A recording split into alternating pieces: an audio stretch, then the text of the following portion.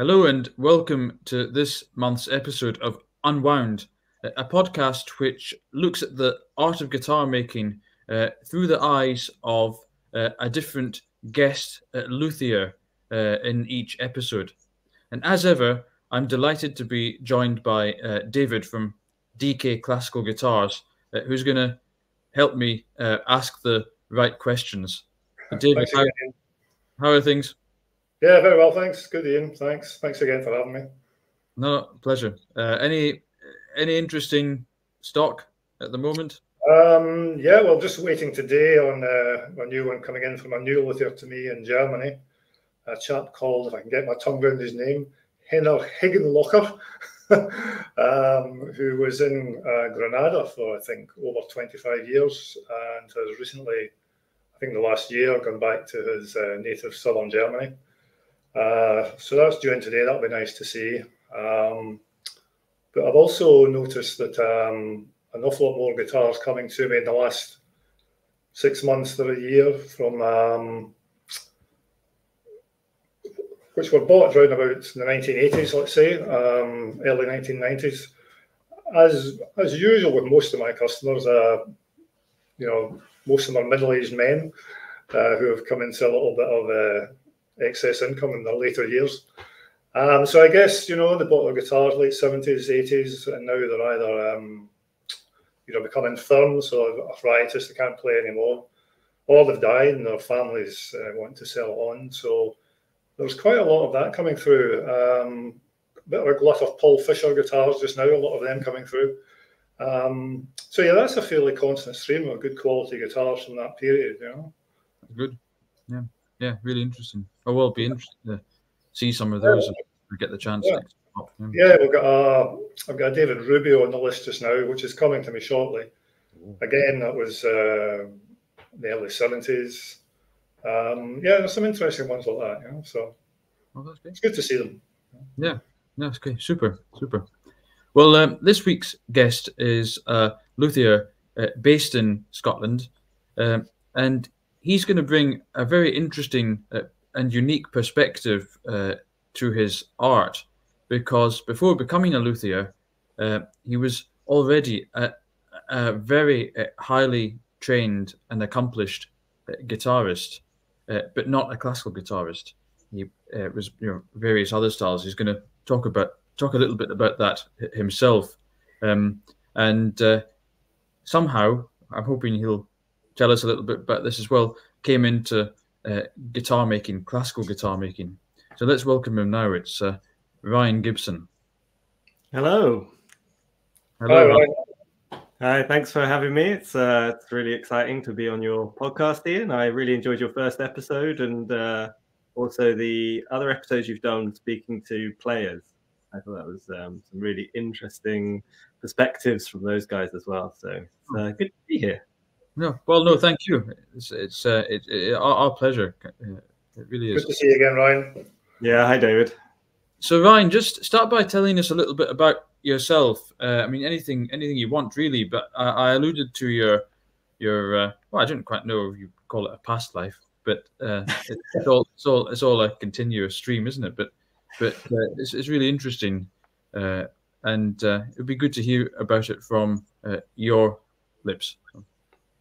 Yeah, so basically, I think past life is probably quite a good way of putting it, because it does feel quite distinct in my mind that there were these sort of two parts to my life: the musician, the player, and now the guitar maker. And one sort of informs the other, but it's a very different pursuit at the same time. And as you said in your introduction, I was trained at the London Guitar Institute. Or I did the performance course there, and trained as a contemporary musician. So we were doing rock, pop, jazz, everything apart from classical, basically. So that was my kind of formal education. Whereas I went from a very sort of amateur player to being in a very professional place. So it was very high level, looking at all areas of guitar. And classical guitar hadn't really been on my radar. I had my parents aren't musical. There was never any classical music of any sort in the house. There was a lot of Talking Heads and Queen and kind of, rock stuff. No jazz. So all of that was kind of a self-discovery on my part. So I started like a lot of kids when I was a teenager doing the Metallica and all the rock stuff, got into funk, which kind of led me into jazz. And then I moved up to Scotland in 2005 and carried on with my jazz studies, studying under Kevin Mackenzie, who teaches at the Royal Conservatoire, which is a fantastic guitarist. And then got myself into acoustic fingerstyle, which was not an area that I'd really studied much in the past at the Guitar Institute, and got really into kind of contemporary acoustic fingerstyle, the slappy tappy style, as I call it, which is the Andy McKees of the world. You're playing across the top of the guitar and slapping and percussive, and I went fully on board. I went fully into that world. Which was good for a time, and it got me into fingerstyle, which I really enjoyed, which was kind of a progression into classical, which actually came through guitar making, which I'll explain in a bit.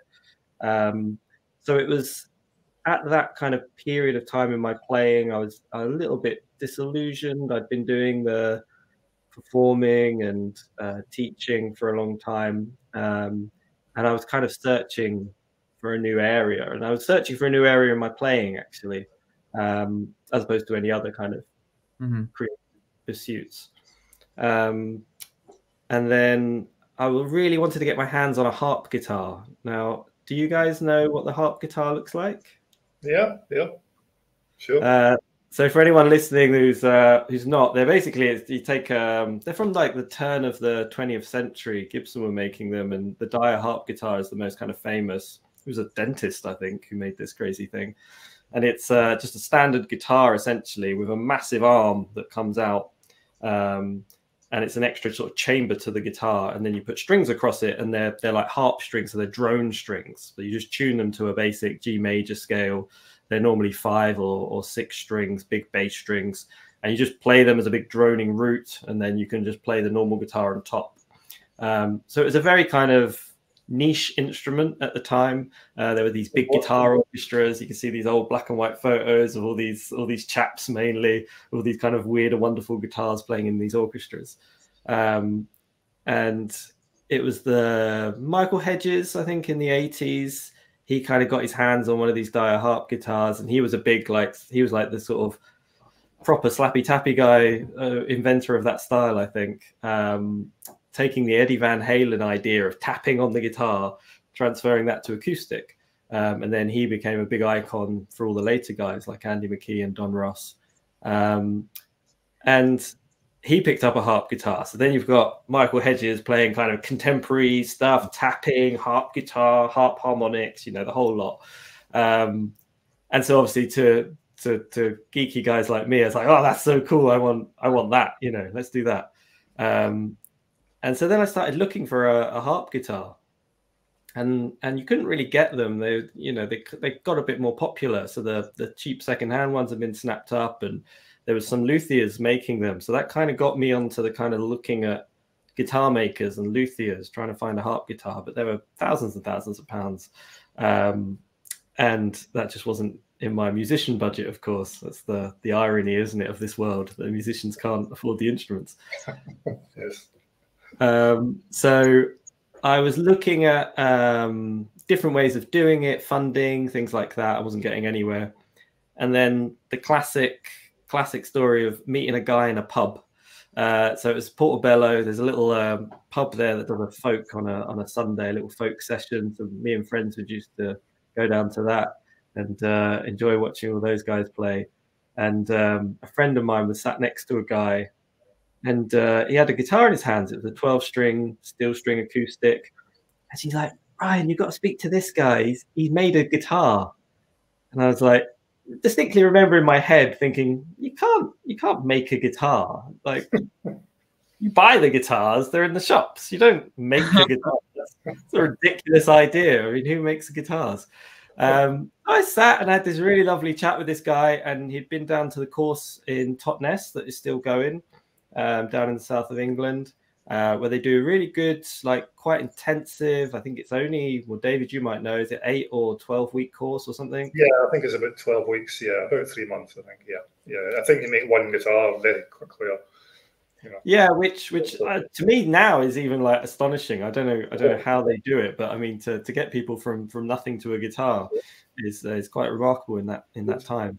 So I was like, right, great. I'll go down. I'll have a little 3 months off, and I'll make a harp guitar. Of course, you know that sounds easy.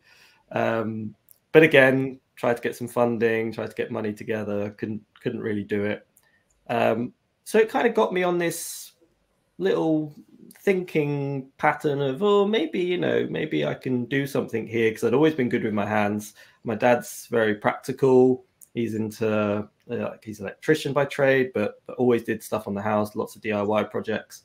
So I'd always like grown up in an environment of fixing things and building things and making things, but nothing serious. So it was in my head that I could probably do something with my hands. And then just through internet searches, found the Anniesland course, which I think was mentioned previously on podcast, maybe. But a very good course that goes on in the west end of Glasgow. It's now Glasgow Clyde College. At the time, it was run by Bill Keldy and Paul Hyland. Bill was the main guitar guy. Michael Ritchie would come in and do some master classes and things. And in classic kind of further education system, I phoned up for information, and they couldn't give me any information. The website was very sparse. There wasn't much on it. So I didn't know what the hours were. I was working, I was like, how's this going to work?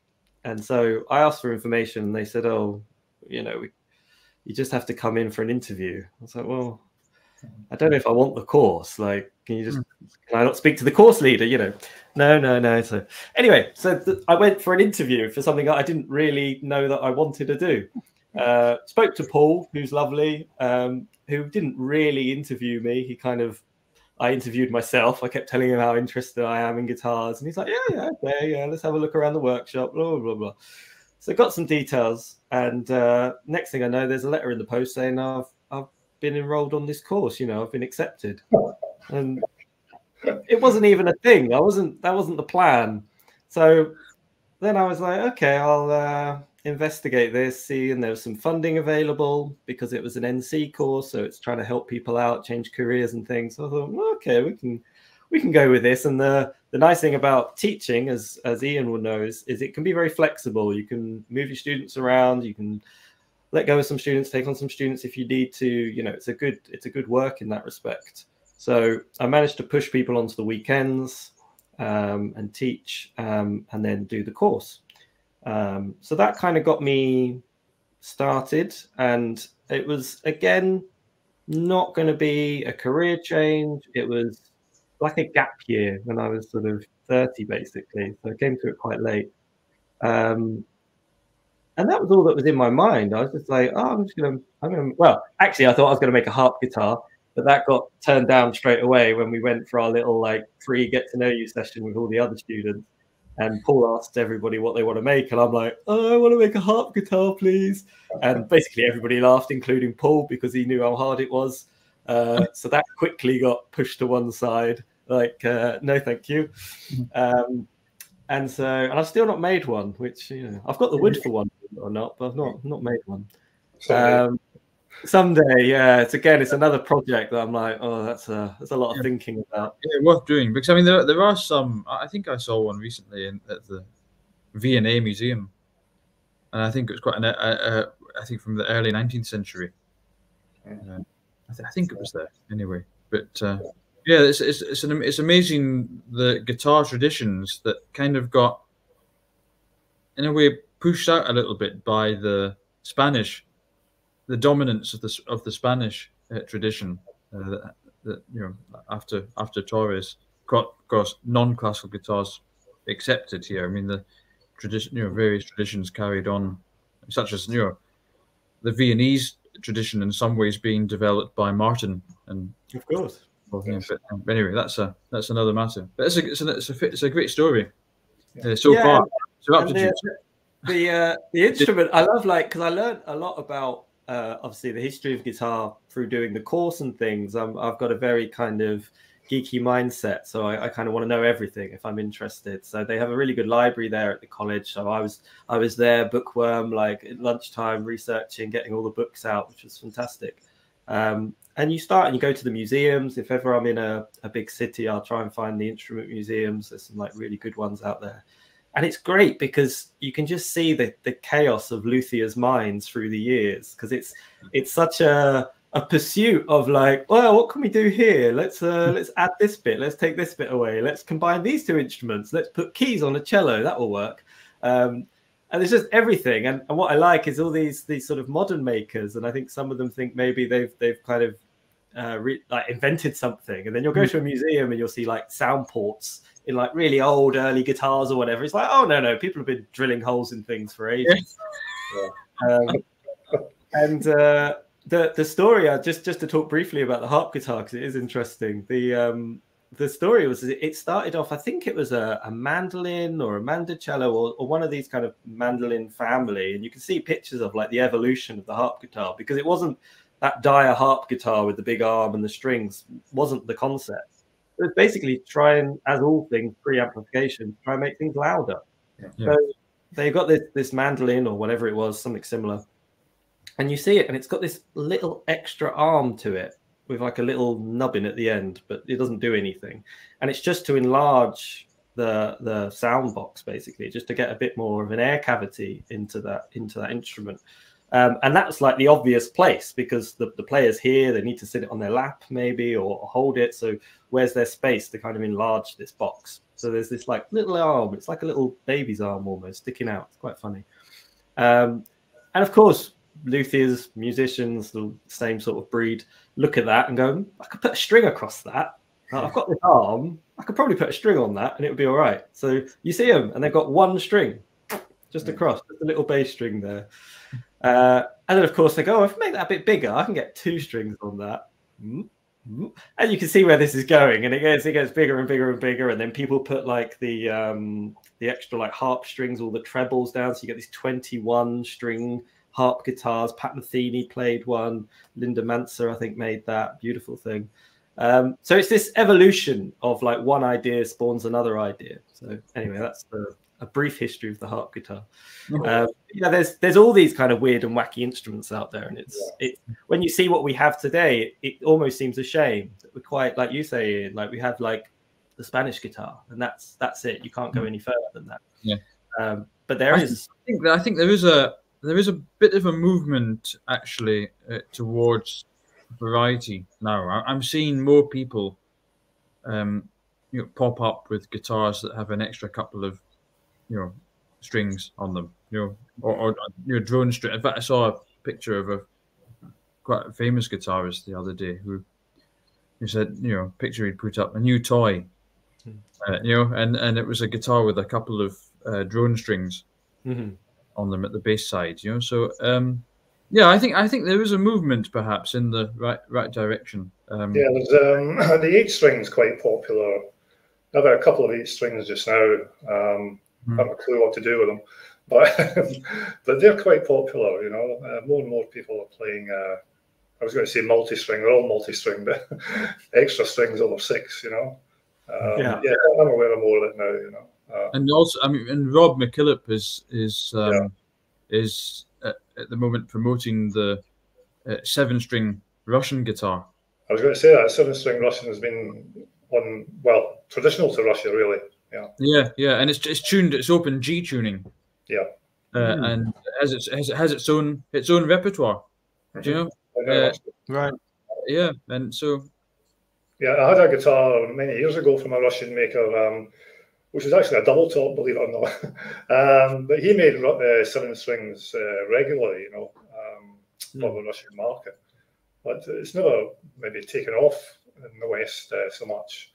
So maybe now, as you say, more people looking for more variety. So yeah, I think those things will start to take off. But I think the classical guitar. Sorry, it's a bit of a tangent. But the classical guitar had just a few figures who were quite overbearing, Segovia and John Williams and the like, and lots of quite a few other players, and the guitar became associated so closely with these individuals. Yes. But of course, Segovia was playing a type of guitar that had only really been developed and perfected maybe a couple of decades before he was born. Yes, yeah. Indeed. It was the Torres guitar was still a fairly new thing when Segovia was born. Yes, you wonder what the early players of the Viennese guitars thought when the Torres guitar came along. Yeah, did they think, "Oh my God, this is awful"? You see early photographs of some of the great guitarists from the first half of the 19th century with their guitars, and also if you look at the music by Kost and by Mertz, all of that music requires extra string. Well, not all of it, quite a lot of it requires extra strings on the bass side. So they were all playing, as you say, Ryan, the kind of things that you would maybe see in instrument museums now. Things that were not considered standard now, but at that time, well, there wasn't really a standard. It was, there was much more room for variety. Anyway, that was a tangent, but kind of related slightly to. Interesting. No, it's a good tangent. It's funny how this traditional, as we call it, traditional Spanish model is still really the prominent one, isn't it? And I think, Ryan, that's one you're more interested in than the modern double tops and lattice, or would you go there sometime? No, I don't think so. And we're probably like, I'll come on to sort of the philosophy, I suppose, of making. But it was, as I was doing basically when you start the college course, you have the option of making a standard steel string guitar, sort of the Martin tradition, or you make a Spanish guitar, a Santos. And they've just got their two models, basically. And obviously, I was a steel string player. I'm not interested in classical. What's that about? That's rubbish. We do steel string, of course. So that's what I made, and I made my first guitar, and I spent a long time on it, very particular. But I think sometimes you discover things about yourself without realizing, and it turned out I could make guitars nicely, and I produced this, which is my kind of only real sort of proper steel string guitar, and I had a very nice handmade. It was from sort of the Loudon guys or the Avalon guys in Ireland, where they're sort of small factory guitars, basically. There's multiple hands making them. And I thought it's a lovely guitar. It was a lovely guitar, but I made my first guitar and it was better. It sounded better, had more in it. And I was like, blimey, I've never made a guitar before, and I've made a guitar better than a very expensive guitar. What's going on here? And it wasn't because I was a particular expert straight away. It was, I had good tutelage and things, but it showed me that potential. So my next guitar was a baritone guitar, again, interested in that extended range, steel string, 720 scale length, which is a lovely guitar. The baritone guitar is like the cello of guitar, and it's been sort of forgotten about. I'd love to make a baritone classical, because that was the precursor before obviously steel strings were even about. But again, like you say, and it's like repertoire and fashions and things like that. But I'm always interested in the bass side of things. I'm definitely a bass guy, so I want to just get lower and lower and lower. I just love that big range that you can get from a big bottom end on the string family. So I wouldn't make mandolins, so people can go elsewhere. Oh well, I'm glad we've got that out. Well, that established. I'm not interested. I know a very good mandolin maker. So I'm not waste any more of your time. No. Just we're ignore that. So I made this baritone, and then my third guitar. So I'd carried on studying. I was like, well, I'll make a classical guitar, because you've got to make a classical guitar. I'll see what it's all about, and it's a different making style: traditional, Solera, soundboard made, neck glued on, slipper heel. And the college was set up very traditionally, pretty much all hand tools, exclusively sort of Spanish techniques, stringing techniques, pretty much, stringing, binding on, animal glues, all that kind of stuff, which we can talk more about. So I made this first Spanish guitar, and I don't know what it was. This is where you get into the kind of mystic part of guitar making or whatever. A bit like, you know, when you become a musician and you don't necessarily choose your path; it kind of chooses you, you know. And I made this this classical guitar, and something just clicked. And I distinctly remember in my brain just saying like, "Oh, this is how you make a guitar." Like, clearly, this is what a guitar, how you make a guitar. This Spanish guitar is it. And I think looking back at it, it's the build process. It's much more unified than a steel string, which today is made as a sort of factory process. So even sole luthiers typically will make the box of a guitar, to the body, back, sides, top, all done. And some guys will even finish it. So it'll all be lacquered up and everything. And then you get your neck, and it's a dovetail, or maybe it's a tenon, it's a bolt-on neck sometimes. And then you put the two together, and, you know, guitar. Whereas the Spanish guitar, as you gentlemen know, it's built as one. So the top goes in, the neck goes in, the sides slip in, the back gets put on. So the whole thing comes together as one. And in my mind, I remember thinking, well, the slipper heel is like an internal piece of wood, and then the neck. Whereas a steel string guitar, you're basically cutting that in half and then spending a long time putting it back together again, which to me is pointless. The reason for doing it is in factories. It makes total sense. You can make all your bodies on one side of the factory, all your necks on the other side of the factory, stick them together. They're easier to manage. You know, it makes sense.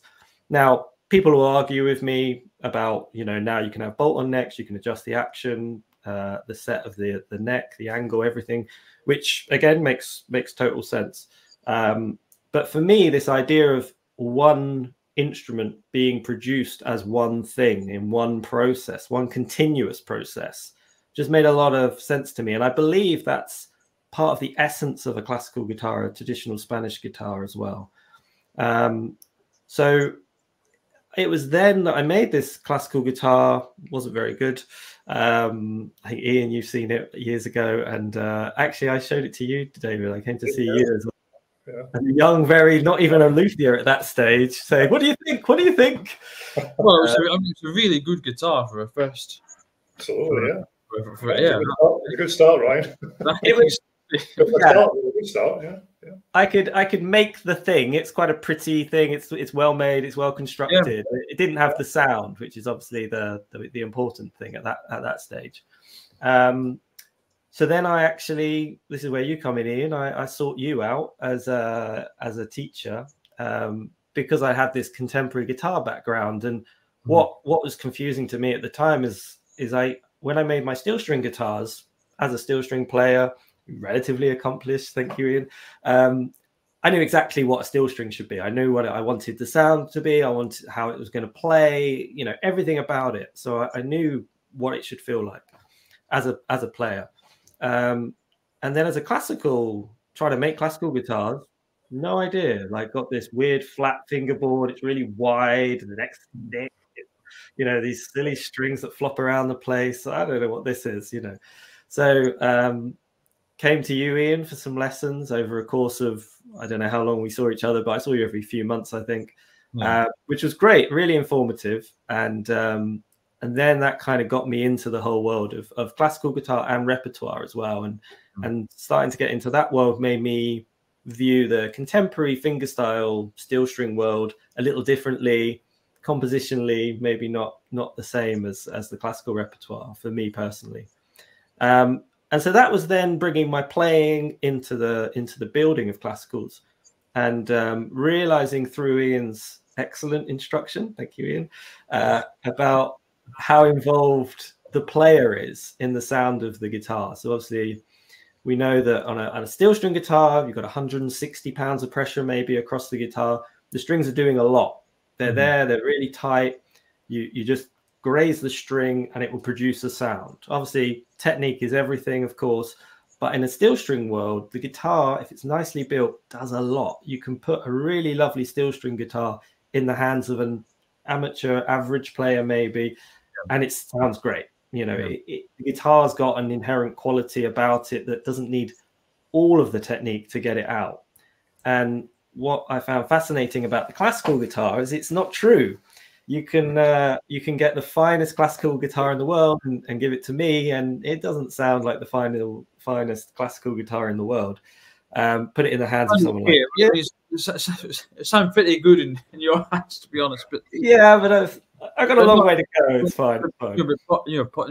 Point taken, though. Yeah. And that it was that really interested me, because that's still how I see it today. That what excites me as a maker is I'm making half of a thing, and that thing is someone's going to produce some lovely music on it, and the player has to bring the other half. And I really do see it as a kind of almost 50-50. A great player on a guitar that just doesn't have a voice is not going to give them anything. You're really limiting that player. Their range, their expression, dynamics, everything is completely limited on a substandard instrument. It's just not there. You know, it's not going to work. And the same is true the other way around. So, you know, a fine guitar with a player that doesn't have the technique that's required is not going to deliver the best sound. It's just not going to happen. There's no shortcuts. There's no plectrums. You can't get around.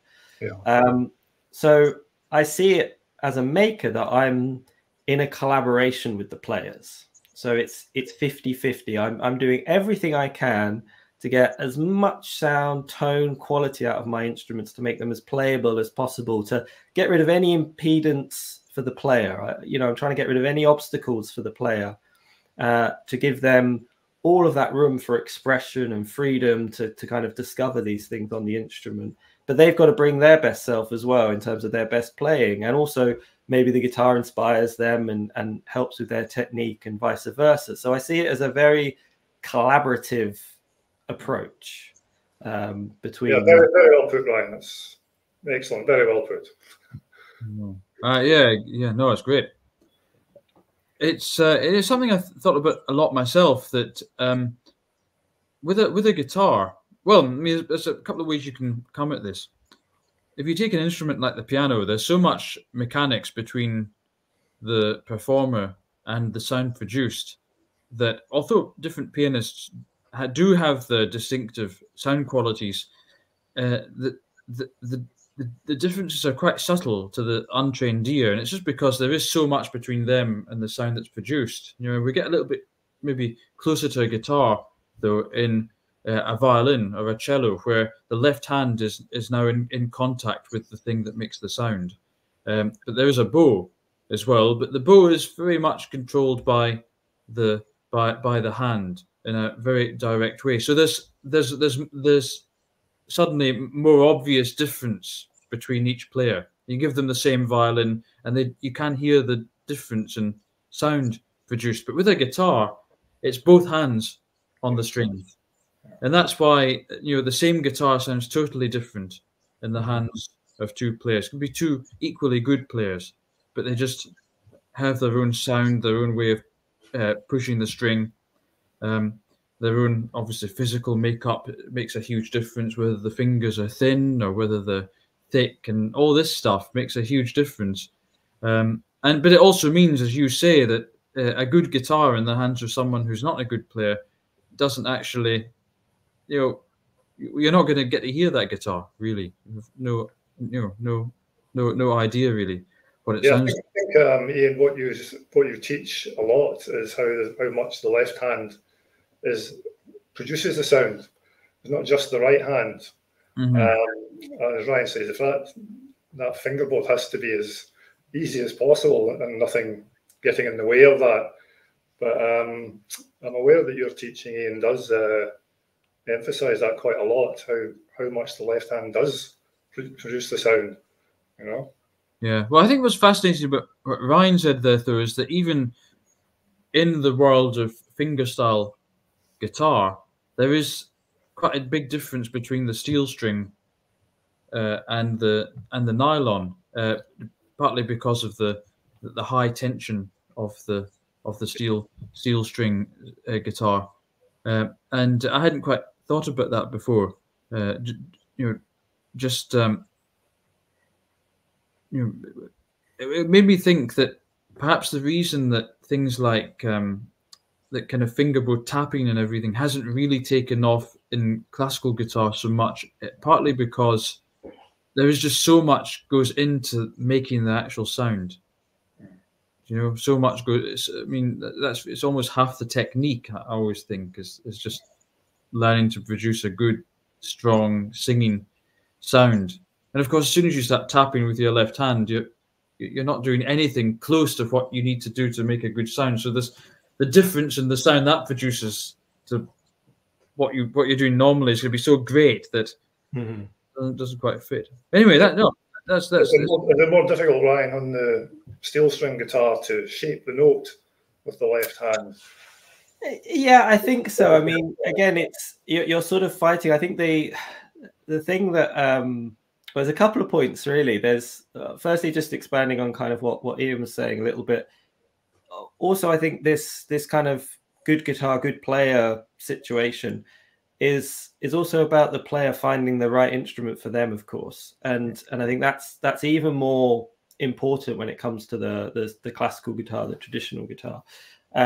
And what was interesting for me kind of early on when I started doing some of these guitar shows, and you'd have a couple of your guitars on display, and typically there'd be sort of students there playing it, and amateurs and professional players. And so you get a real mix, you know, you get from people starting out, been playing a couple of years to the great pro players. And you get to hear the same guitar being played by all these different people, and they sit there for a little while. And if you're lucky, you'll be in a room where you can actually hear what's going on. And you can sort of see it happening in real time when that player, it's a very Harry Potter moment, you know, the wand chooses the wizard kind of thing. You can really see how a player reacts to a guitar, and every player is not going to react the same way. And so my guitars aren't suitable for every player in the world. I'm not going to produce the best guitar in the world because that doesn't exist. I can produce the best guitar for my customers, hopefully, the people that like what I do. And so when you see it, it's such a lovely moment because this sound comes out of the guitar that other people haven't been getting out of the guitar. And it's not because that player is necessarily better, whatever that means, but it's just clicked. It's just clicked. The tension's just right. The feel of the right hand's just right. The fingerboard is nice for them, for their hands, for their technique, how hard they play, everything. And if it's right, then, it's lovely. And you see it.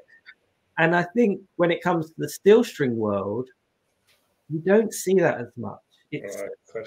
You get, like, obviously there's a great degree of players from your sort of 5-chord strummers, very happy doing that, to your most advanced players. And obviously the most advanced players make the guitar sound great.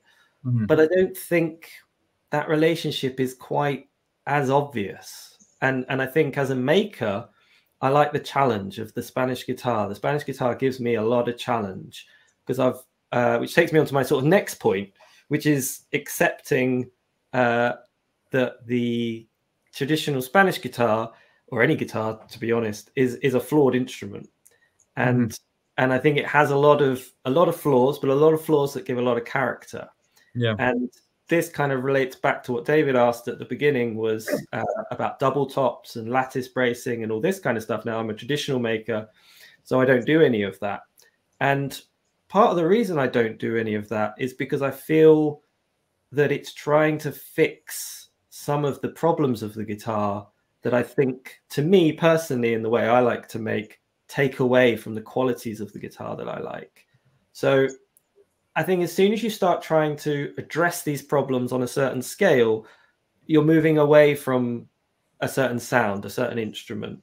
So, for example, let's address the tuning issues of the guitar, forums and forums and forums about equal temperament tuning and like microtonal and frets that you can move and all this kind of stuff. Now, I'm not going down that route, and you and I, and we've had a little chat about this, but a lot of this sort of chat that I'm giving now is kind of chat I give to my customers when they come in and, you know, they want the guitars to intonate perfectly. I'm like, well, buy a violin, you know, like you want perfect intonation, do it yourself, because it's not going to happen. It's physically not going to happen on a guitar. As soon as you put frets on an instrument, you're taking away a tiny piece of string each time. It's about 2 cents. I've offered to make them a fretless guitar and say, well, the intonation's in your hands. Exactly, yeah, I'll pull the frets out while they're watching. There you go. Yes, I've said that customers before. Yeah, and it's you know, as you set up a guitar and you can get it intonated as best you can, but you're getting it. It's a compromise. You put frets on a guitar, equal temperament tuning. It plays okay in all keys. That's what we're really talking about. So it's down to the player to then work on that and work around that and do things to make the guitar sound more in tune. And I think there's also a certain acceptance to that part of the sound as well. You definitely want it to intonate as much as possible. But you've kind of got to work around. Sorry, that's my boiler. If you can hear noise of my boiler going off, that's the one problem. It's a home workshop. I share the workshop with my boiler, and you've got to like work around these problems. So another problem with the guitar is the volume. You know, it doesn't. The classical guitar is not a loud instrument. Again, it's not a violin. It's just not loud. Now, as makers, traditional makers, all makers really, we're always looking to see how we can increase that and get the most out of the guitar. And obviously the advent of double tops, lattice bracing, a lot of that's looking at this volume problem. Like, how can we make this box a bit more shouty? How can we get more volume out of it? Now, the problem with that is, I think, for me, you lose the nuances of some of the things that you get from working with solid wood. And we all know as makers that the top is the most important part of the guitar. That's basically giving you the tone of the guitar. The air cavity is going to support the basses. It's going to give you the low end. It's supporting that. But the actual tone of the instrument, it's all in the top. And I think the thing I want to hear is I want to hear the wood. I want to let the wood do the talking. And I kind of see my role is kind of, it sounds a bit weird, getting out of the way of the wood. So I don't want to do things to a guitar to manipulate the wood in a way where I'm frustrating the wood from doing what it wants to do. Now, this is where we get into the mystical world of woo, and I can't explain that. And to me, this is what gets me excited about guitar making, because, as I said, I'm very geeky. I like science. I like my sort of quantum physics and learning about all that kind of crazy stuff. And you tend to get sort of two types of makers almost. You'll get guys that are like very into the physics. They've got their equations sorted out. They measure everything. So they've got their braces and they're measuring the deflection of each brace with special calibrated things. And I'm not knocking these guys. It's just how they work. Typically ex-engineers. And you've just got to discover your way of making, and that's your way of making it. Again, it's not right, it's not wrong, it's just how you do it. And I'm not that, even though I'm very kind of geeky and sciencey, as a maker, it's very much more my musician brain that I'm using. It's very much more like intuitive kind of practice. So to me, it's that classic like conversation with the wood. So over years of making lots of guitars, you're getting into that conversation. So yeah, I flex my braces when I make up my brace stock, but I do it like this. And I go, that one's quite bendy, and that one's a bit tighter. I'm going to put that one in the middle. So it's very much a kind of instinctive process. And so this idea of keeping away from the wood, not getting in the way of the wood is very much that conversation I'm having. And I feel as soon as if I was to make a lattice guitar or a double top guitar or something like that, I feel I've lost that conversation. I'm no longer like talking with that guitar. And especially if you look at like a lattice brace guitar, it's a uniform system where you're overlapping braces. Those little nuances, those differences within that particular soundboard are being controlled to me. This is how I think about it. It's very much a kind of monotone type, like rigid structure, and you can make the top very light, you can make it very strong, and you get a lot more volume out of the guitar, or more volume out of the guitar. However, to me personally, I've then fallen out of that conversation, and I'm not understanding what the wood wants to do because I've controlled it in a way where it's not happy.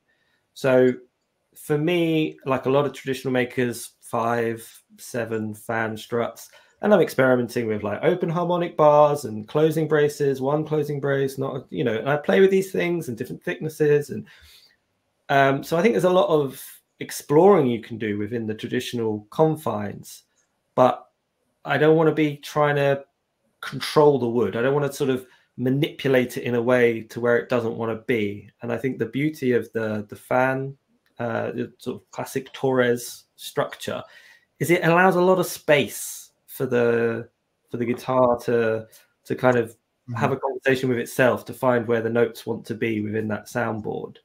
I'm playing around a lot more at the minute with asymmetry, not massively, but generally my guitars at the minute, it's not quite symmetrical. The fans don't come out quite symmetrical, and there's some asymmetry to the top. And I see that as allowing each note of the guitar to kind of find its spot. And I think if it's too symmetrical, and I've heard some beautiful, like lovely symmetrical guitars, but again, it's just down to the maker and how they perceive it, I think. But to me, I'm allowing that space for the notes to find where they want to live in a weird way. And this is where it gets strange, because I start talking like a spiritualist. But that's just sort of part of my making. It's the reason, like, I really love using animal glues because of the way they work. It's just so much nicer than the modern glues, which I do use for certain parts of the guitar, but a lot of, like, anything to do with the soundboard, top joints, back joints, it's all animal glues. Pretty much everything, actually, apart from fingerboard. My bridges are glued on animal glue. But, like, I've looked into the science of the animal glue. So again, the geeky side of thing, and I read a paper about the molecular bonding of animal glue and how it works. But again, it then goes into that kind of like little spiritual part of me, because it's a cellular structure. So to me, it feels like I'm stitching the wood back to itself, because I've got the soundboard here, and I've got a brace here, and I'm putting something on it that's a natural cellular structure that works on a molecular level. It literally bonds on a molecular level. It's quite incredible. And I'm sort of fusing that back as if I taken a piece of wood and carved until I saw the braces coming out. Now, we're not going to do that, because who would do that? It's madness. Although Orville Gibson did that. If you've ever seen Orville Gibson's first guitars, really, like, really a guitar maker, he took a solid piece of walnut and like dished it out like a bowl, and it produces an absolutely awful guitar. Never mind. Luckily, he's just the face, and they started making some better guitars. So this idea of using animal glue, it's not just it's practical to work with, it's easy to clean up, it's easy to fix and repair over time. There's lots of, like, I could bang on about animal glue for ages, but part of it is again trying to get out of the way of the wood. I'm trying to put the wood back together in the way that it wants to be put back together. So when I build, I don't build like a lot of stress into my guitars. I spend time making sure the ribs are nicely bent, that I'm not having to force or contort the ribs into the mold. There's lots of things you can do with making, like, and it's a bit like being a player. I think you've kind of got to just, and Ian, you'll know about this, like probably with students and teaching at the various places, is that you've got to find what works for that particular person. So again, I can't say this is how you make a guitar. This is how I make a guitar. And you see some other guys and they go, oh, I do it like this. And you go, great, I'll try that method. And it will either work and make total sense, or it will be a mess.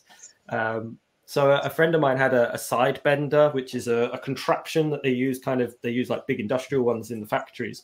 But essentially you can get a side of a guitar, the rib, and you put heat blankets and you wrap it up in foil and you heat it up to a particular temperature. It goes into a form, a mold, and then it has like a big wheel and it presses the waste, and then you've got these big straps that go down and it bends the ribs to the shape of the guitar. It's a relatively quick method of bending the ribs. So a friend of mine had that. This is just an example, and I tried it, and I didn't have control. And then the thing that came out wasn't quite perfect, and it had a bit of sort of flex to it. So I ended up sort of doing it by hand to get it kind of fitting right. But I felt that disconnection with the wood, because I just bend over an iron, so it's just a hot piece of metal. And again, Torres had an iron tube basically, and he got coal from the fire. He stuck the coal from the fire in the tube, stuck it on his bench, and bent his ribs around it.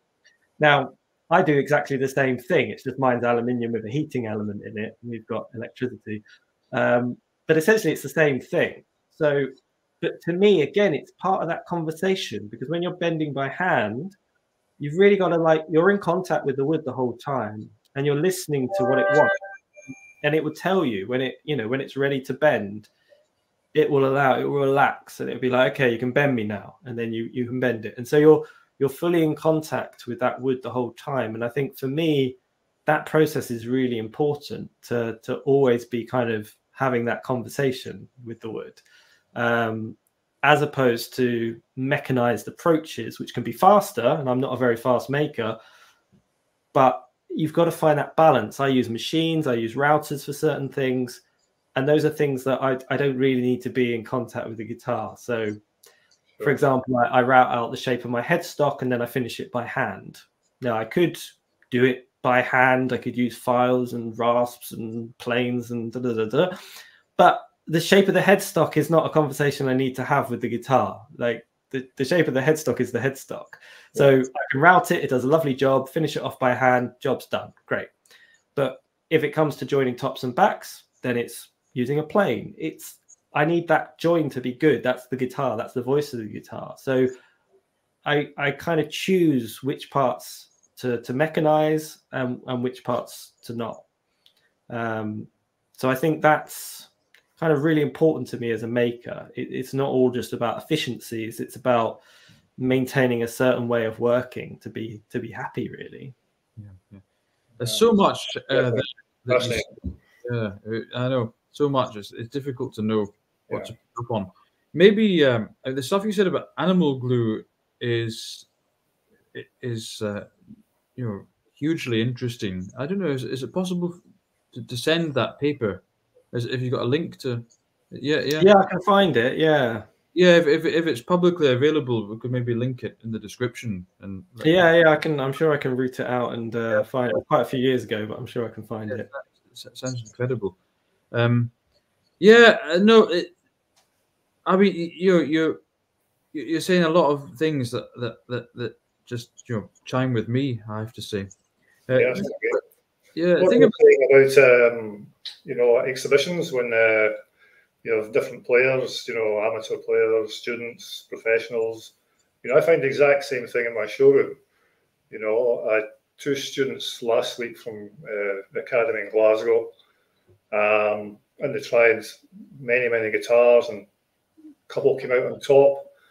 And then yesterday I had 2 students about the same level from Edinburgh University, and 2 completely different guitars came out on top. It's just fascinating. You never really know which guitars are going to appeal to different players. And some you think, I wonder if that'll ever move. But all of a sudden the player comes along and, wow, this is the one for me. So it's a mystery. Each player, I'm not entirely convinced, however, that that lattice guitars at the back of the room are in fact, well, I mean they're louder if you were to kind of take a decibel reading, in the room, but once you're sitting at the back of a hall, there's something about especially a traditional spruce guitar that there's a certain focus to that sound which just kind of hits the back. Yes. I think you get the quality the same at the back of the hall as you do at the front. It's the same sound. I remember years ago he just stepping into the Metropolitan Museum in New York, and I wanted to see the instruments because of course they have Segovia's instruments. But I went into the bit with the guitars, and there was this guy playing some guitars, and I got talking to him, and he was going to be doing a concert, so he was rehearsing with them. Now all the guitars he was playing were traditional Spanish guitars, lattice guitars there, because they were old, and one was a flater, and some really nice guitars. But it's a really dry room. And I remember standing at the back. The guitar that projected the best by far was the Lacotte. Interesting. Yeah. The sound, each note just hit the back. That's him. From where he was sitting, that probably felt the smallest. because he probably thought on the flater that was kind of making a lot of sound. Yes. But in terms of what sound actually reached the back, the Lacotte won. So just kind of interesting. Very interesting. Yes. What you said about trying to iron out the imperfections of the guitar, I think there's a parallel movement which has happened in playing and interpretation. That there's this sense that Segovia used to he'd hit a note that just really sounded so juicy and so good that he'd hold it for a bit, and kind of milk it a little bit. Yeah. And of course there was a movement against that because there was this sense that you were imposing something on the music by doing that. But I think more and more that's just how the guitar works. Yeah. And if you're playing music on the guitar, it's this. You're talking about a conversation with the wood. Well, it's a three-way conversation between the instrument, the player, and the piece of music. It's not. We've got into this kind of mentality, pianistic mentality of this very mechanical instrument, and there it's just a conversation really between the composer and the interpreter, and that conversation's being projected out to the audience. But with a guitar, it's got this kind of. It really feels like you've got this living, breathing thing. It sounds different every time you pick it up, because of the atmosphere and the humidity and all the rest of it. It's this. What are you going to do? You pick up the guitar? You're in a really humid climate, and the guitar's just a bit thuddy and dead. Are you gonna take the slow movements as slow as you took them last week when the guitar was singing out? Well, that would be silly. You wouldn't do that. You wouldn't. That's not how you'd adjust to acoustics in a hall. You're playing a very reverberant hall. You take slightly slower tempos. You can't play the fast movements as fast as you did last week in the dry place because they wouldn't hear the notes. So there is this kind of flexibility that needs to happen there between player, instrument, and piece. And this attempt to get beyond that, almost taking a pianistic mentality, you don't end up with an enhanced guitar. You end up with a kind of third-rate piano. It's a living thing, and it's changing all the time, as you say. So, but I think there's something the same in pianos. I think I was reading, was it András Schiff, is he the Hungarian pianist? Yeah. He was talking about how Beethoven, for example, wouldn't recognize modern pianos. He wouldn't understand, because the way he wrote for pianos in his time was, that's all they had. So, and he said he has to, when he plays, he has to interpret different ways because even though it's a more mechanized instrument, almost than the guitar, they still have to do that, Of course, he used to write a lot of dense chords in the left hand, quite low down. Right. Beethoven, and you can see in the development of piano music that the chords, as the instrument developed, the chords started to be written in a much more, say, evenly spaced way. Interesting. On the fingerboard, because on a modern Steinway, all this it's incredibly heavy and muddy. Yes. Anyway, that's getting into another. But I think that's sort of interesting point there. It ties into kind of other aspects, and Ian, you obviously, like, we talked a bit about my being a contemporary musician and getting into classical through the guitar making. But I mean, I struggle at concerts that I go to, classical guitar concerts, because I'm from a rock, a pop, a jazz background, so I have to sort of sit on my hands through these concerts because, like, if someone's playing a particularly amazing run through the guitar, I'm just like, I want to celebrate that, I was like, woo, yeah, let's go, and no one says anything, and then between movements, let's not acknowledge that anything good's happened. And I understand it, but I'm not really that, I'm not from that background, so I find I've got a bit of that imposter syndrome going on because it feels to me like a bit strange. It's like a different world, it's like I'm used to, again, what you're talking about, Ian, in terms of interpreting what the instrument's doing or your playing is doing at a particular time, Segovia, hearing that note.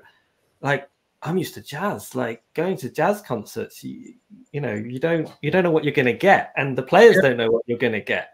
And just the beautiful thing about jazz is when you've got a great band playing together, a lovely group playing together, just watching them feed off each other, watching them phrase off each other. I mean, I remember seeing.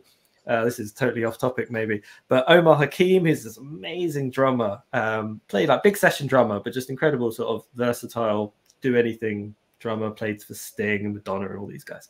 And he was playing at the jazz bar, tiny little trio. He was playing with Stevie Wonder's bass player. He was playing like an upright bass and Rachel Z on piano. And these guys were just the most musical people you've ever seen. And like Omar Hakim can phrase melodically on his drum kit. I mean, like Rachel Z would be playing this like amazing little phrase as she's soloing, and his like fills and his like little things that he's doing are just mirroring that completely. I mean, he's so engaged, he's listening to everything. And I mean, it's just incredible when you see this kind of reaction. I mean, that to me is what's exciting about music, you know, is watching this kind of process happening between these players. And you can see that in the classical world, but I think you're right, Ian. I think there's a certain mentality that has crept into kind of all areas of classical, I think, in terms of opera, symphonies, classical guitar recitals. It becomes a bit homogenous. It becomes a little bit too serious. I mean, I've heard the stories of operas opening up in Paris back in the day, and if they didn't like it, they'd chuck the chairs and there'd be a big riot and screams and shout. You know, the whole thing was like kicking off because that was like the cinema of the day kind of thing. You know, people were having a great time.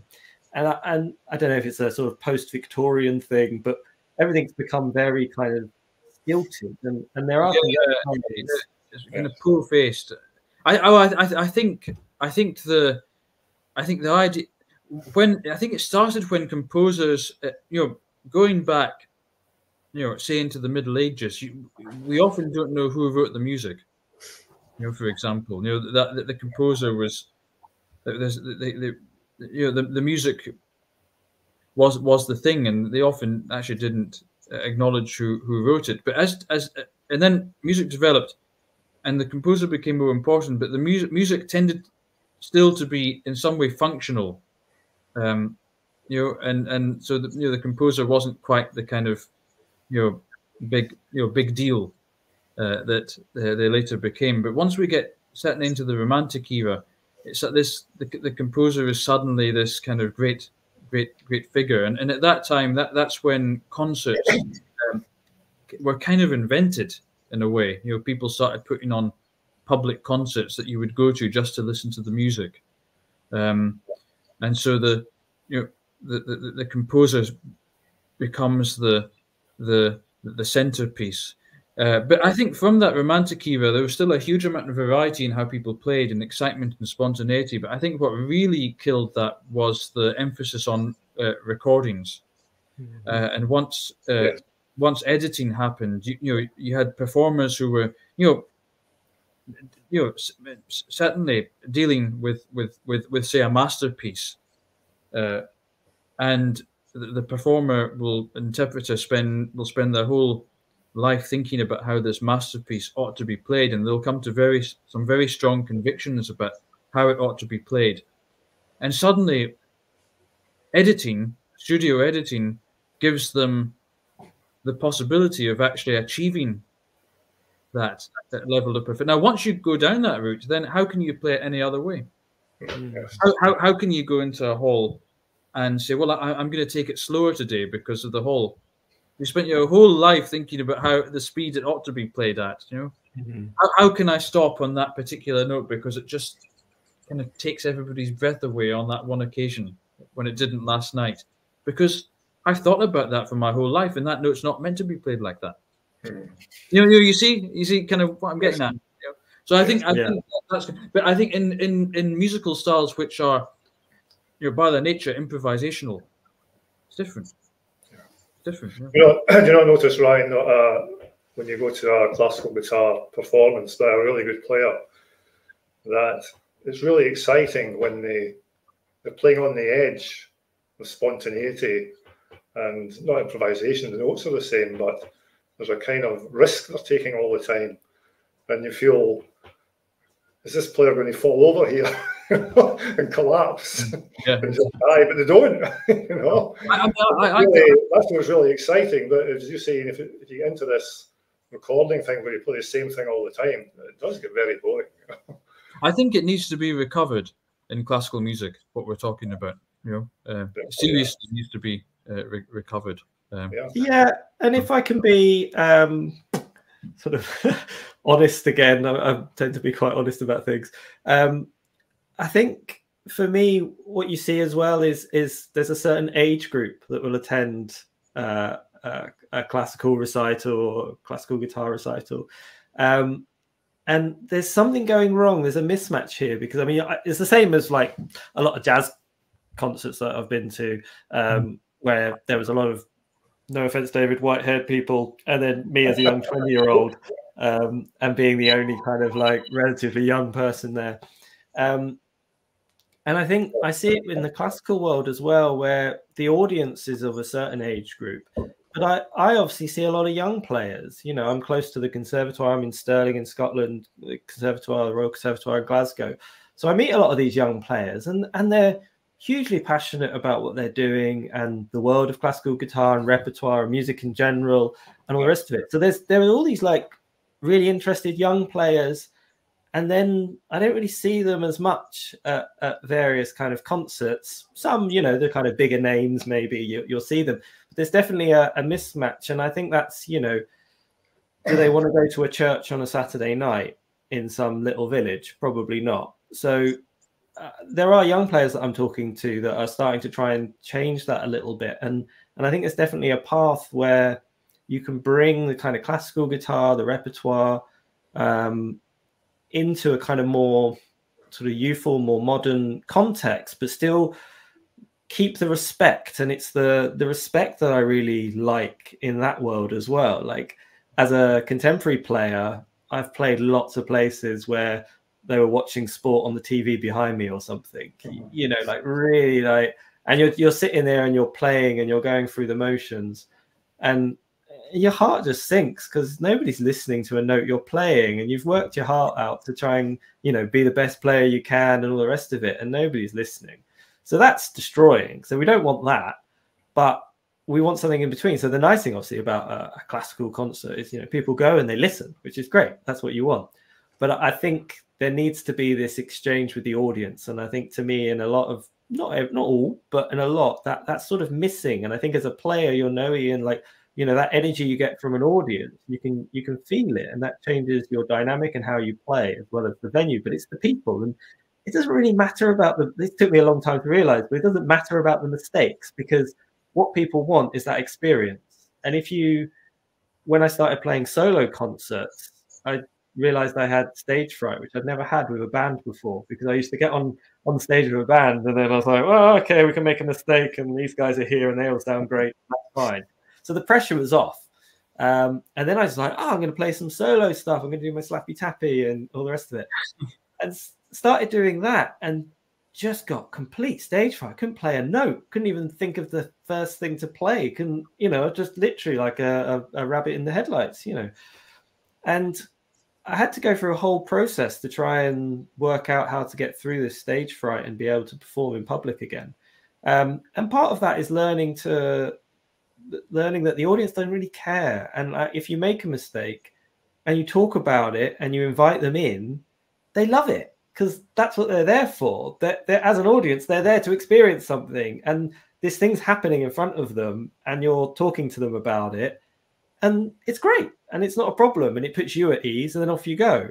And then when you do get it right, hey, everybody's like, totally on board. So, and I think it's that relationship that would be nice to see in more classical concerts, to see an engagement with the audience, and like you say, Ian, I think this kind of idea of kind of this perfection, and it's really hard because the standard is so high. There's so many great players out there, so it's not an easy thing to change. It's a culture. So how you go about? Ian, do you think the competition route has a lot to do with that?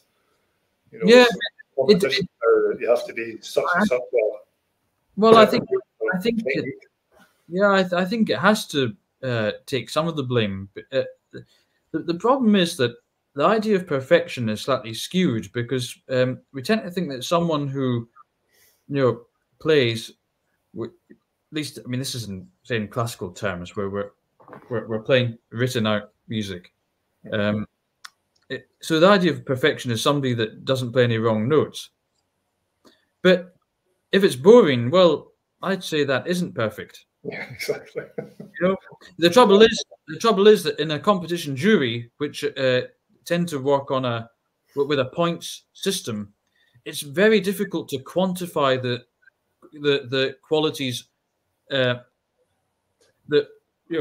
qualities of perfection that are not wrong notes. Yes. Does that make sense? Yes. Yeah. It's how could if somebody doesn't play a wrong note, and it is kind of generically musical, their phrasing and they're kind of ticking all the boxes. Yeah. So if it's out of 30, you're kind of thinking, well, I was kind of bored in that, but just how many points can I shave off this person? Maybe I'll shave off a couple of points because I was bored. I can't really shave off more than that because they kind of ticked every box, so they get 28 out of 30. Then the interesting player comes on, and it's you fully engaged. I think this is fantastic. Okay, first mistake. Okay, point off. They're now down to 29. They're only one better than the guy that bored you. Okay, second mistake. But really engaging, but second mistake. Okay, that's another point off. Now they're equal.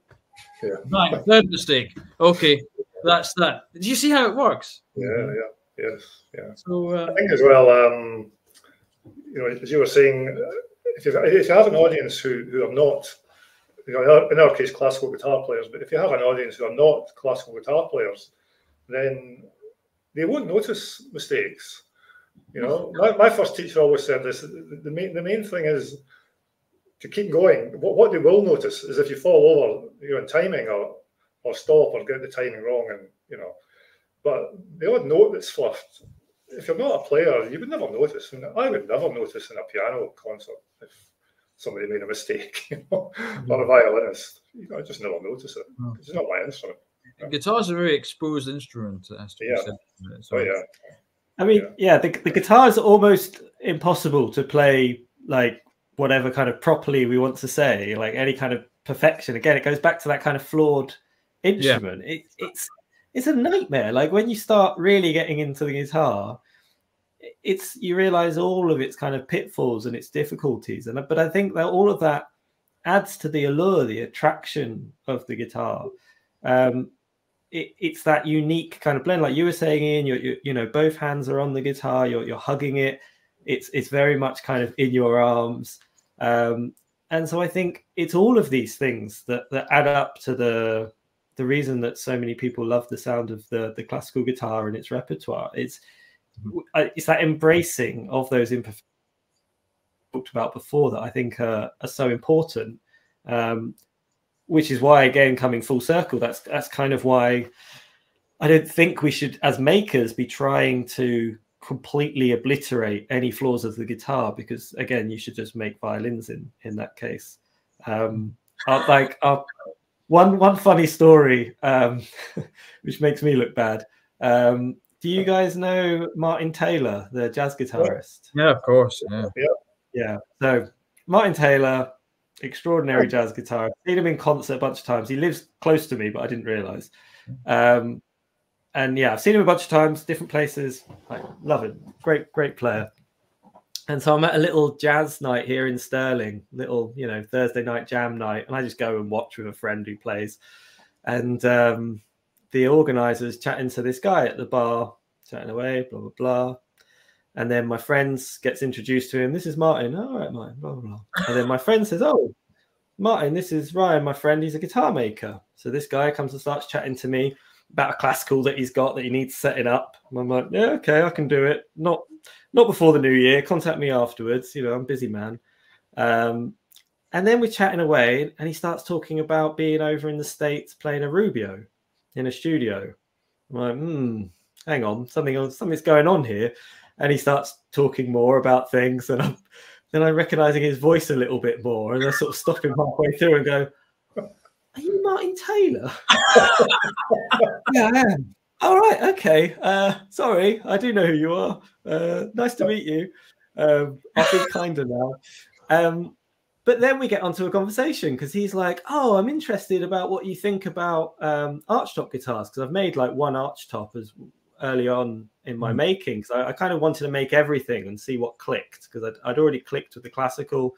So I made an archtop, which took me ages, and it was a great thing to do, but it's not the instrument for me, which comes around to this flaws that I'll talk about. And so I started saying my spiel to Martin Taylor and basically telling him that his guitar, as in the whole world of archtop classical guitars, are basically rubbish guitars. They're completely flawed as an instrument. And halfway through, my brain is going, what are you doing? You're telling Martin Taylor that his guitars are rubbish. And it's basically what I think my friend said that he received it all very well when I explained. But it comes back to this point of the cello guitar, as it sometimes gets called, the archtop guitar, as people know, it's a violin essentially, or a cello. It's plates that are carved out, traditionally by hand, and strung up, steel strings, and it's rubbish. As a guitar, it's rubbish because it's not loud. The top has to be really thick because you've got this suspended floating bridge, tailpiece, a lot of tension acting on the top. Can be X-braced or ladder braced, but you need to do a lot of structural stuff to stop the whole thing imploding, basically. And the consequences are, as a guitar for sort of certain styles of music, it's rubbish. It's not particularly loud, doesn't have an amazing tone quality. It doesn't really do. You're better off with a more traditional steel string. And people will, let's hope we don't get comments, but people will probably respond badly to this. However, comment away. Yeah, it's good. However, as we know, it makes a fantastic jazz instrument because as soon as the pickup comes along, stick a pickup in that, stick it through a lovely tube amp or whatever you've got, then all of those faults become things that they excel in with jazz, because you don't want a big, loud, sustaining box. You want a nimble, quick, precise, dynamic instrument for your jazz, and that's exactly what those jazz guitars do. It doesn't have a sound post in it like a violin. You're not playing it with a bow. So you've basically said, here's a violin, it's amazing, you can't really make it any better. Let's take all the bits away that make it good and turn it into a guitar. It's like, well, this is a terrible thing. But it's then given a new lease of life as a jazz guitar, which is why you don't generally see people playing jazz guitars if they're not playing jazz, because they're pretty terrible guitars. But for jazz players, fantastic. And I mean, I love the sound of an archtop jazz guitar, so please do not write in. However, and I'm explaining this all to Martin Taylor, and he's taking it very well. As a maker, going back to the previous conversation we had, I'm not as interested in making archtops, because you can build an archtop guitar by hand, and it's far better than a factory guitar. But is it enough difference? Because you're putting a pickup on it, typically. You're amplifying it. So you're then putting all these things in a chain that are changing the sound of the guitar. Now, my jazz guitars are cheap guitars. They're nice factory guitars that I've stuck nice pickups in, run it through a lovely amp, and I could go on stage and play the most sort of professional gigs in the world, and nobody's going to think the sound is terrible. Like, they sound great. And, my Ibanez jazz guitar thing I've got was maybe 330 quid. It's great. It's plywood. It's great. So as a maker, I can make you a beautiful archtop guitar, but going back to that challenge, it's a little bit lost for me. And some of the archtop makers might not like me for saying that. But again, for them, making archtops is what they love doing, and go for it. But for me, the thing that I love so much about the Spanish guitar is there's nowhere to hide. There's no extra things in the chain. Again, it's what you're saying, Ian. You've got your player's got their two hands on the guitar. You've got the strings. That's it. And all of that sound has got to come from that guitar and the way that I make it, and the way that I treat the wood and voice it, and everything. So to me, it's that challenge of making this thing that has to be light and responsive. And it's that classic thing of being right on the edge of breaking. And as makers, you're always pushing the guitar to see how far you can get before it implodes. And obviously, that's where the best sound is going to go. Too far and the guitar's ruined. You don't go far enough, you've got a factory guitar. Yeah. And I think that's the difference with a solo luthier versus a small build factory guitar. Now, I don't know how much time you want to talk, but just one last point, maybe. There's a really interesting thing that happens as soon as you, to me personally, as soon as you move away from one person making a guitar, something's lost. And they could all be very fine craftsmen. They could all be very fine luthiers. You can go to these lovely little boutique shops. There's maybe 6 or 8 people making these guitars, and you've got one guy voicing the top and another one doing this or that. But I've played these instruments and I don't get a sense of them. I don't get a voice out of the guitar, a sense of what that guitar is. Because as soon as you start making those processes across multiple people, there's some sort of homogeny that comes in, and it goes back to that conversation with the wood. And very briefly, there was I'll talk more about it on another thing I'll probably be doing later on in the year, but the Leonardo research project that was done over in the Netherlands was looking into sustainable woods, basically, which is another topic I'm interested in. And they set up sort of advanced student makers to make a steel string in exotic wood and a steel string in non-exotic native woods, and the same with classical as well. So ended up with an example of each: traditional Indian rosewood, ebony guitar, spruce top, whatever, and the other one would be a spruce top with oak or cherry and just sort of more native species. Now, aside from the sustainability and all that stuff, when they did the tests, and they did tests on different audiences, live and online and all this kind of stuff, where people just listened to it, what they did was they got a professional player to come in, play a piece, and played it on all 16 guitars. So you had 8 makers, 2 guitars each, and then over that 3 minutes, they spliced it all together. So it was a continuous piece of music from the same player. And there was no video at first, and you just had to listen to it, and then you had to write down where you thought the sound of the guitar changed. So you've got 16 points, basically, and no one gets the 16 at all. But the most interesting thing about what we're talking about is when you look at their graphs of all their data, it was all done very properly. When you look at the peaks where most people heard a change between guitars, it wasn't between the tone woods. It wasn't between the Indian rosewood and the cherry back. It was the makers. Yeah. So the biggest times people heard a change was when a different maker's guitar was being played. So even though they had 2 different guitars from the same maker, they hear the maker. Now to that I was like, oh, this is, confirmed everything I believe. This is great. Because it's the first kind of proof that I know of saying the maker makes the difference. Yeah. And I've said this to other makers like Michael, for example, Michael Ritchie. It's like I could make one of Michael Ritchie's guitars. You could give me a Michael Ritchie guitar and I will make as close replica as possible, trying to match the woods and everything to what he's done. And I won't sound like a Michael Ritchie guitar. A Ryan Gibson guitar. Because I'm not Michael Ritchie, I'm going to sound like me. And you, as a maker, you kind of experience that all the time. Now, I can't tell you what exactly my sound is, and my guitars don't all sound the same. I don't make the same guitar every time in terms of its sound. They all have their own little individual kind of elements. But the job I see it as a luthier is you're going for consistency of a type of sound, which is your own. And again, a bit mystic. I don't really... I kind of know what I like, and I kind of make in a way that I like, that feels right. And I think if you just kind of follow what feels right, you end up with something that works as a maker. And I think it's kind of as simple as that. Whereas if I start compromising, if I start using different glues, different methods, I feel like I'm going to lose that, and then I'm going to lose that voice. And I think those little boutique things, and then going up to like the factory guitars, that's kind of what you're getting. You're not getting a cohesive thing. So obviously I would say this because I'm a luthier, but I don't want to get, if something came along and a top player started playing one of my guitars all around the world, and I was getting ridiculous amount of orders, and I'd have to take on apprentices, which is very traditional. Personally, I don't want to do that, because then you're sort of micromanaging, and the guitars aren't going to be mine anymore. They're going to become something else. So, you know, guitar makers don't make a lot of money. Let's be honest. We're generally not rich guys. Same as musicians. There's all these parallels with musicians. So you've always got to ask yourself, what am I doing and why am I doing it?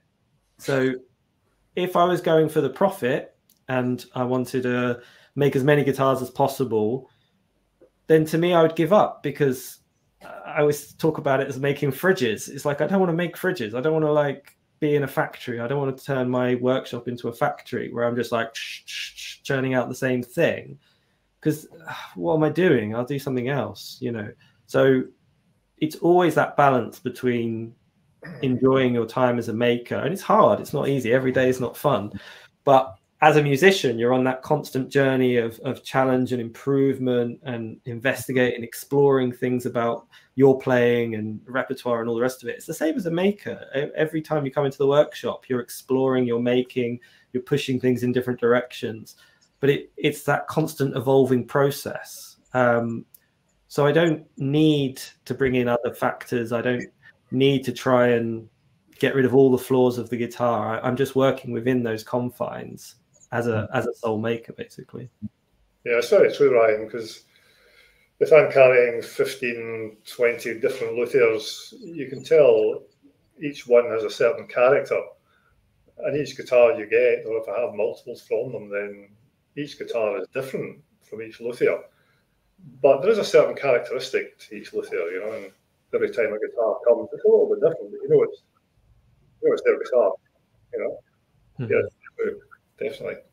They get a voice, I guess, their own voice, which I guess all the luthiers are kind of looking for in their early guitars, you know, and different experimentation, you're saying, you know, eventually get to the stage that, like, yeah, this is the way I want to go, and yeah, hopefully a unique voice, you know, something that people recognize. Yeah. That's great. No, really good, really good. That's been a great conversation. Yeah, I think we've gone quite a bit over the hour, but I'm not quite sure how many, because you said so many great things. I'll just have to leave it as a long episode. Yeah, I should have warned you. I can talk for hours about these things. Unfortunately, it's been so interesting. I think it's worth just keeping in. Just before we go off, tell us then how. I mean, I'll link this stuff, but just give us a rundown of how we can find out more about you and more about Gibson guitars. The real Gibson guitars. The real Gibson. Yeah, I'm not sure if that's a hindrance or a help for my name. The real handmade ones. Yeah, exactly. Yeah. So you'll find me on Instagram at Ryan Gibson Guitars, and my website, ryangibsonguitars.com. I'm also on Facebook, but it's linked to my Instagram, so I don't really know. But yeah, those are the kind of two main places, the website. I've also got a YouTube channel, so you can just type in Ryan Gibson Guitars. There's not loads up there. I'd like to put up more stuff as I go. I'm starting to make a sort of new student model, so hopefully there'll be some videos for a more kind of budget guitar that I'm sort of just going into, so people can check that out. There's nothing on the website at the minute because luthiers are terrible at this stuff. You know, I don't have the time to do all these things, unfortunately. But I will get some stuff up, and there will be some information about student guitars, and you can see some of my guitars on David's website, of course, DK Guitars. So yeah, you can. Okay, good. Well, we'll get all of that added to the description. So that's great. Well, that was a really good conversation. Thanks, Ryan, for doing that. Thanks for being here again, and thanks to everyone for watching and listening.